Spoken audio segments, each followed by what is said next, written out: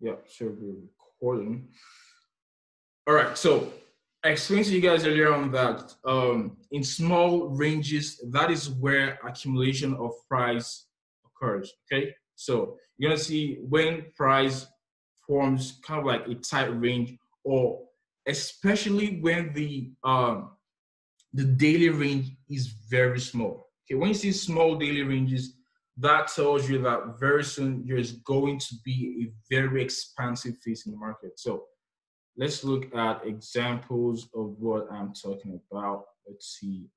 Okay, right. So what I just showed you here was the ICT London swing to Z day, right? So price opens, makes that false move down you want to see around London, then gives you that kill zone, then price has to move and then retraces back and simply just ranges until price closes. Okay, so this is going to constitute a small daily range.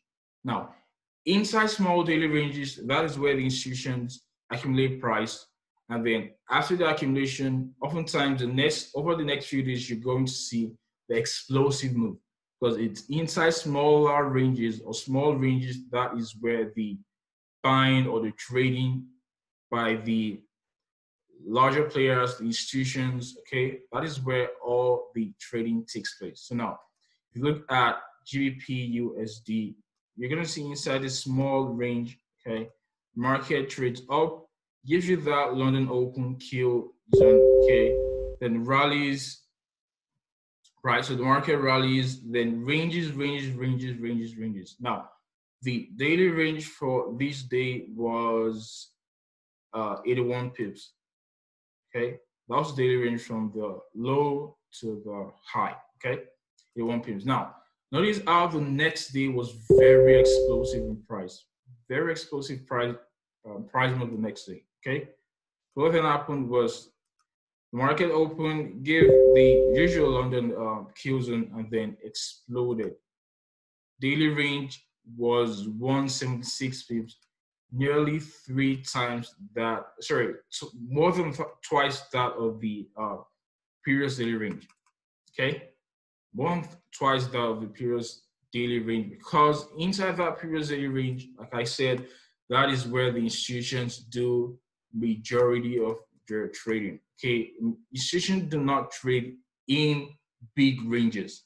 Okay, big ranges are a result of the smaller ranges. The big ranges are a result of the buying and selling by the bigger or the larger players in the marketplace. Okay, they are the result of their actions in small ranges. So let's look at more examples. Let's see. All right, so if you look to the left of my screen, you'd see very tight ranges from this level.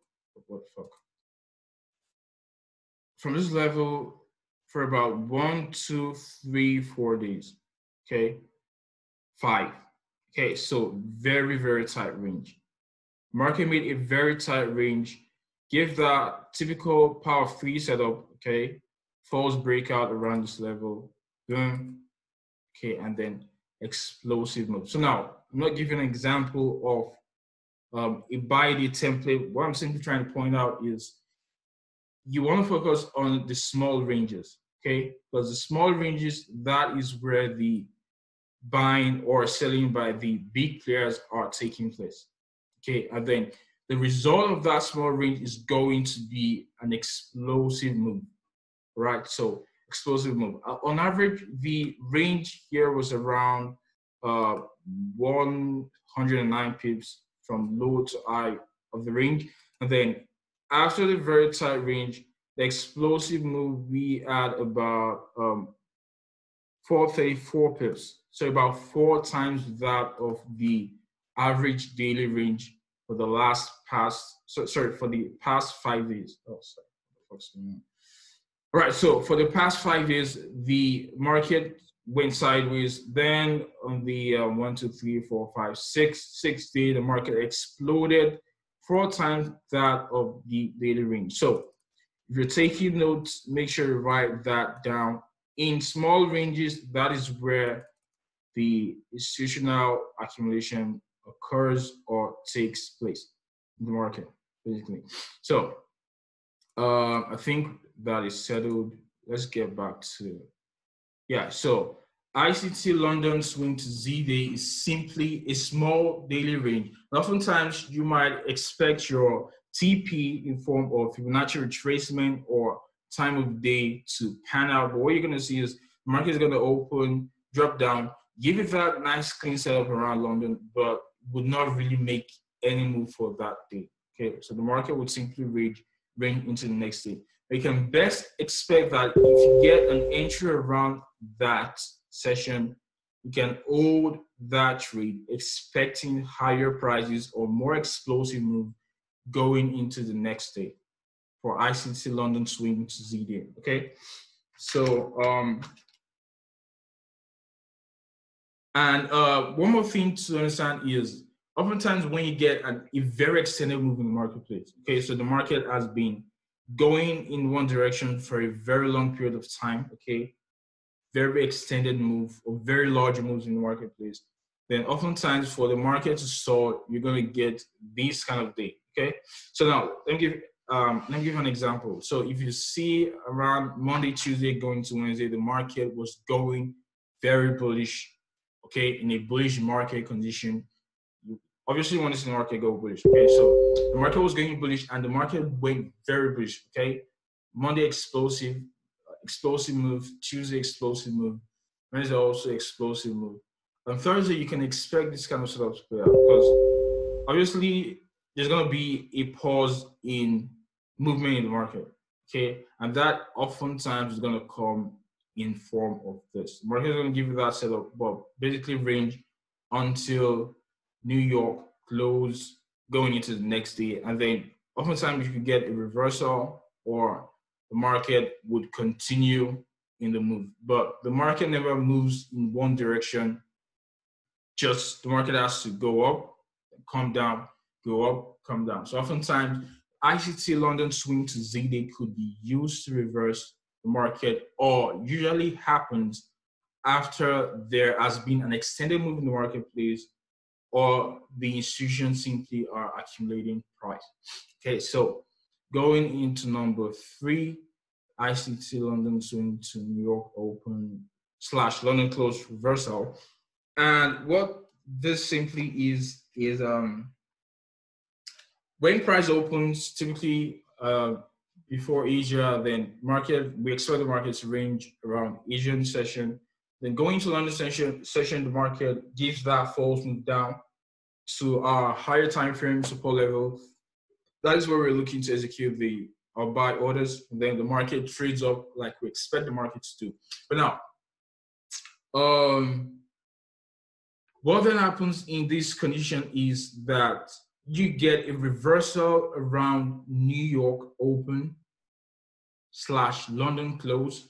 And this only happens if there is a higher time frame resistance around that level. So I think a good example was on, let's see, New York open reversal. Okay. So we're looking for buy days. Let's look for where the market is.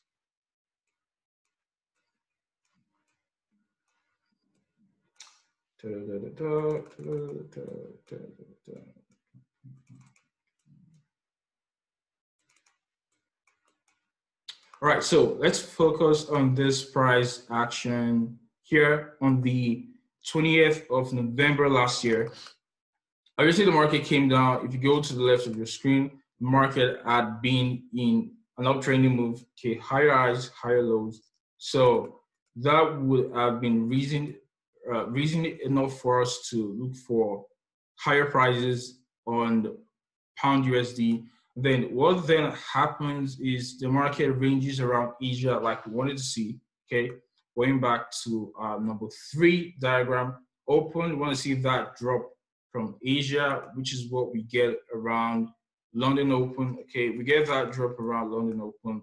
market trades up like we do expect the market trade up. Okay, the market traded up like we expected, and then what then happened is around New York Open, New York Houston, which was 1:45 GMT plus one, which is going to be around let's see, around 8 a.m. 7 8, yeah, it's going to be around 8 a.m. ESC. I think so. Yeah, I think so. So what then happened is price obviously gave us that London entry cues, and we were able to book about 40 pips or 45 pips of that move. But around New York Open, there was a sell move, okay? And that became the move of the day, in line with the ICT London swing to New York Open / London close reversal. So this move came around New York Open. Now, what I said about this kind of buy day template is that if you're gonna see that sell move on the opposite side of the market around New York Open / London close, then you would expect an higher time frame level, resistance level, to be there. So let's go to our daily chart. Let's see. Okay. Okay. So what the heck is going on? All right. So this is that day on pound USD, and obviously you can see that there was a range kind of in the market. This was the range high. So daily high around that level, and then there was a daily low around this level. Okay, daily high, daily low. So that obviously is your higher time frame resistance level. But now if you zoom closely, you can see that there are two equal candles, okay? That would be a nice condition for a turtle soup sell, okay? So pay close attention. So that would be a nice condition for a turtle soup sell, okay? Short-term turtle soup sell to get back to probably a daily order block around this level, okay? So there was basically equalized around that level, and then that would be a good condition for the market to turtle soup that to sell off. So this basically constitutes our higher time frame resistance level, and then what then happens is we could buy around London, but going into New York, as price starts to trade into that level, we can expect a reversal in the marketplace, okay? Let's zoom out. Let's see. Okay. Yes. Level. So, right. So, looking at this price point, obviously those are equalized, very clean eyes. Okay. So what then happens is the market gets to that level, swipes through those clean eyes, and then reverses off from that level, okay? So this would have been a good condition to sell New York Open and buy London Open, okay? So this is one of the 20% of times where New York Open posts a reversal in the marketplace. All right, so that is your ICT London swing to New York Open / London close reversal setup. Now we go to the fourth diagram, the ICT range to New York Open / London close rally. Okay, so let's see. Is there anything I need to cover more? Okay, so number 4. ICT range to New York Open / London close rally. Now, what typically happens? This kind of pattern typically plays out for NFP / FOMC. Okay, so For each of these setups, I want you to take notes on why or how they play out. So you can expect how they play out before they even happen. Okay, you can expect what daily the daily range is going to be like before the daily range even posts itself. Okay, and there's different ways you can use to decide what price you're going to do. For example, the ICT classic buy template. If you have a higher time frame support level below price open, and then there's equalize at the top, or there's orders above price open, then you can expect the market to trade into that higher time frame support level and trade into that previous highs or hold highs for your TP level. So the kind of buy template you can expect to play in the marketplace would be your ICT classic buy template. Okay, price opens, ranges around Asia, drops into London, then gives you that setup, trades into the old highs, then gives you that small retracement, then closes for the day. Okay, ICT London swing to Z-Day when there has been an extended move in the marketplace, or when the last day, the previous day was basically a range, or where you expect support to come into the marketplace, but you want to see the market range around that price point first. So this is kind of setup you're gonna see that day.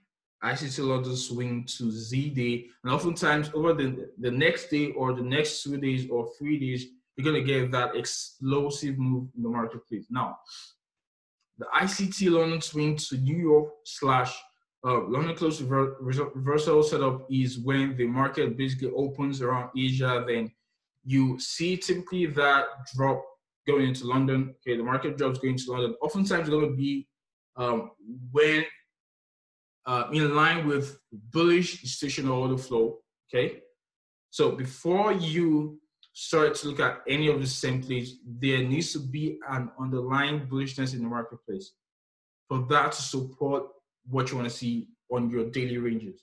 Okay, so if the market tone is bearish, then you're going to look for the ICT intraday bearish price templates. Okay, and to get a bearish price template, what you simply do is invert everything you're seeing on the chart, and that gives you your bearish or sell side template, okay, for the intraday price action, except your number 6, which simply is the range in the marketplace. Okay, so number 4 is typically an NFP or FOMC day kind of setup. Okay, sometimes usually it also occurs at interest rate announcement. Okay, what you're gonna see is around London, the market is gonna range going into London close / New York open. That is where you're gonna get your killing. So what typically happens here is London is simply going to continue that which Asia was doing. So Asia typically ranges, right? So when you see that range marketplace around Asia, and you're expecting probably FOMC or NFP or a red folder news on USD, give an example, okay? Red folder news on USD, because oftentimes this happens on USD / CAD pairs, okay? So you're expecting that news folder on USD or CAD or any of the currency pairs, okay? What you're often gonna see is the market would stall until around the news release, and you're gonna get that false move down, okay, which usually would be around New York open / London close. So you're gonna get that false move down before the market makes its true move, right? So what that simply looks like is, let's see,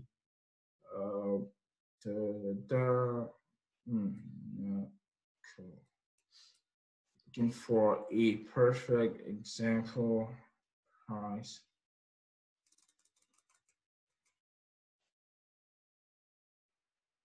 Okay, so let's see. Right, so if you look at this by day, obviously institutional order flow is bullish. First thing we want to ensure that institutional order flow is bullish. If you go back in past the market was rallying, and this simply is a retracement. So we have reasons to expect bullishness in price for this day. And what simply happens is the market ranges until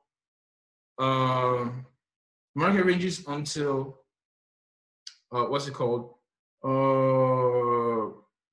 Yeah, New York Open.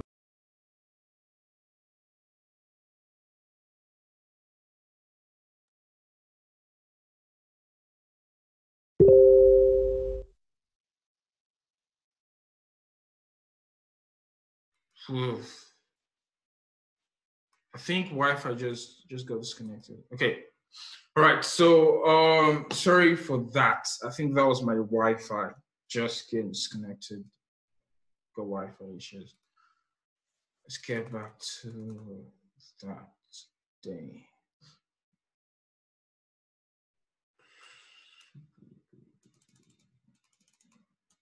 Okay, so this is a very perfect example of what I was trying to teach. Simply Asia ranges, okay? Let's remove the red box. So we get this price trades up in the marketplace, then closes with the range. Asia opens with that range, okay?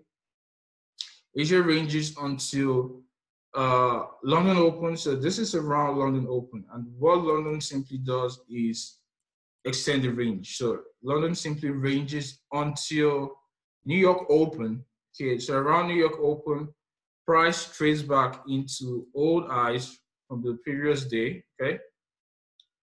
Price trades down into that level and gives us the move we wanted to see. Now, this is a Friday, and oftentimes if you check Forex Factory on Fridays, you're gonna see red folder USD news, which is why I think Pound USD did exactly this. Okay, so the market simply ranged until New York Open when the news announcement would come out, and then gave us that move we wanted to see, and then closed the day in a consolidation or range, as you might want to call that. So this is a perfect example of the ICT range until New York Open slash London close rally. Now, I want you guys to pay attention to the lows.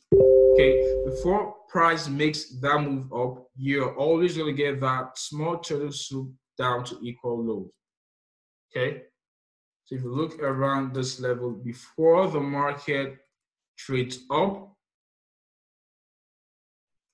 the market first comes down to take out clean lows before the market rallies. Okay, turtle soup down, market goes up.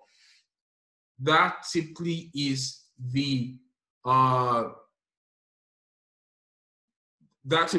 signal from the market that it wants to make its move.